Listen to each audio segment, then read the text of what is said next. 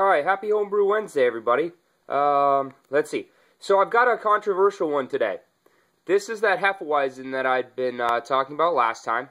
It's now in the secondary. It's in a 5-gallon fermenter versus the 6 that it primaried in.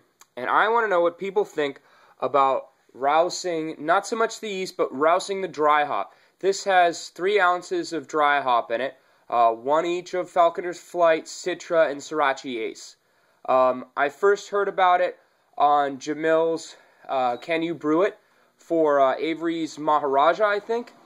And they talk a lot about blowing a ton of CO2 through up through the bottom of their fermenters in order to rouse that up. So I figured, in this being a Hefeweizen and me not caring so much about how it cleared, that I was going to do that once a day. So I've been doing that at night, at the when I get home from work. I'm not sure why I'm doing it then, but that's when I decided to do it. And I just do it once a day. I thought about doing it twice, but I don't know. That seems maybe a little excessive. You can see down here the Trub level looks far different. This is now after I think the second or third time I've roused the yeast.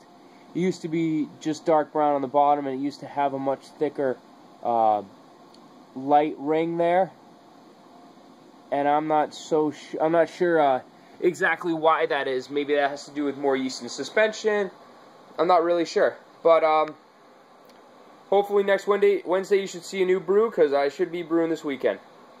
That's it for now. Please let me know about what you think about the dry hop roasting or whatever in the comments below. Thanks.